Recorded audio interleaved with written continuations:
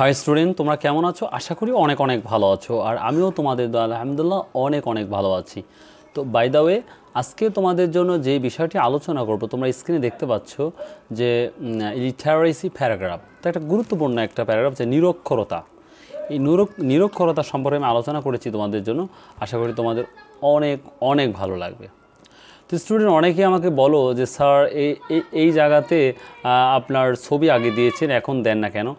আসলে কি বলবো, আমি আমার ভালো মোবাইল সেট নাই, তো তার জন্য আমি এখানে তোমাদের সামনে আমার ফার্স্ট টাইম প্রেজেন্টেশন করতে পারি না। তো চেষ্টা করব, যদি মোবাইলটা কিনতে পারি তাহলে আমি চেষ্টা করব আর সুন্দর করে তোমাদের এখানে ফেস লুকিংটা দিয়ে দেবো, যেন তোমরা দেখে শুনে সেটা বুঝতে পারো, এই জন্য।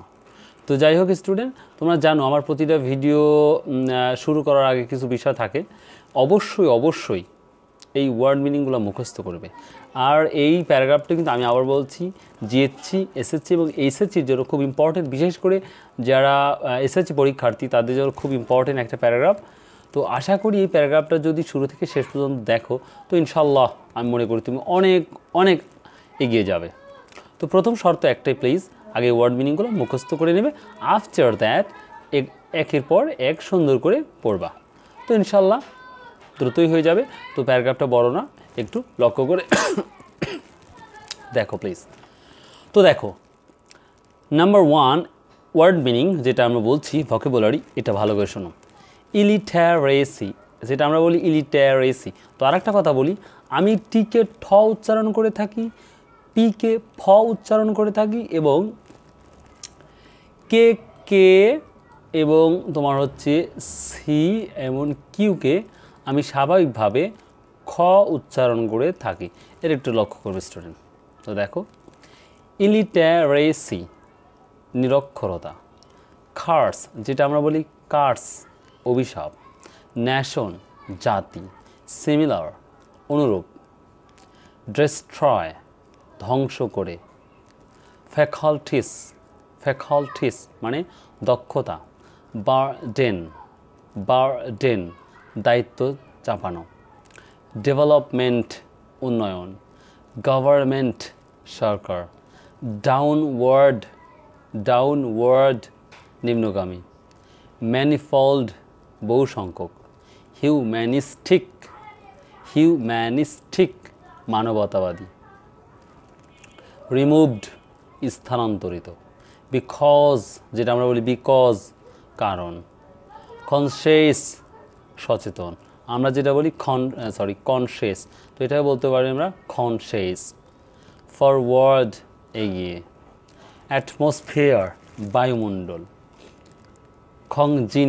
কংজিনিয়াল মানে অনুকূল। তো স্টুডেন্ট, এটাই ছিল তোমার জাস্ট ওয়ার্ড মিনিং। তো এখন তোমাদের যে ইয়াটা পড়াবো, তোমরা দেখতে পাচ্ছ সুন্দরভাবে বাংলা তোমাদের জন্য প্রেজেন্টেশন করেছি, তো আশা করি ভালো লাগবে ইনশাল্লাহ। তো নাম্বার 1, আগে এই প্যারা কেউ দিবা না, আমি যে নাম্বার করে দিয়েছি এটা জাস্ট তোমাদের সহজে বোঝানোর জন্য দিয়েছি। তোমরা খাতা কলম নিয়ে এই প্যারা ছাড়া লিখে নাও, এবং প্যারা ছাড়াই তোমাদের পরীক্ষার খাতায় লিখতে হবে, এটা কিন্তু বুঝতে হবে। তো দেখো, illiteracy means the state of being illiterate, যেটা আমরা বলি ইলিটারেট। নিরক্ষরতা বলতে নিরক্ষর বা অক্ষর জ্ঞানহীন থাকা অবস্থাকে বোঝায়। Number 2, it is a curse for a nation, এটা একটা জাতির জন্য অভিশাপ। Number 3, it is similar to darkness, এটি অন্ধকারের অনুরূপ। Number 4, it destroys man's rational faculties, এটা মানুষের যুক্তিবাদী ক্ষমতাকে ধ্বংস করে দেয়। Number 5, when a man cannot read and write, he is illiterate, একজন মানুষ যখন লিখতে পড়তে পারে না তখন সে নিরক্ষর। Number 6, an illiterate man is a burden to the society, একজন অশিক্ষিত মানুষ সমাজের বোঝা। হি ক্যানট বা ক্যান নট বলতে পারো take part in any development activities, তিনি কোনো উন্নয়ন কর্মকাণ্ডে অংশ নিতে পারবে না। Number 8, all the activities of a government fail if its people are illiterate, সরকারের সকল কর্মকাণ্ড ব্যর্থ হয় যদি তার জনগণ অশিক্ষিত হয়। Number 9, an illiterate man does not know how to lead a happy and healthy life, একজন নিরক্ষর মানুষ সুখী ও সুস্থ জীবনযাপন করতে পারে না ও করতে জানে না। Number 10, he goes downward, সে নিচের দিকে চলে যায়। Number 9, 11, illiteracy creates manifold problems for him, নিরক্ষরতা তার জন্য বহুবিধ সমস্যার সৃষ্টি করে।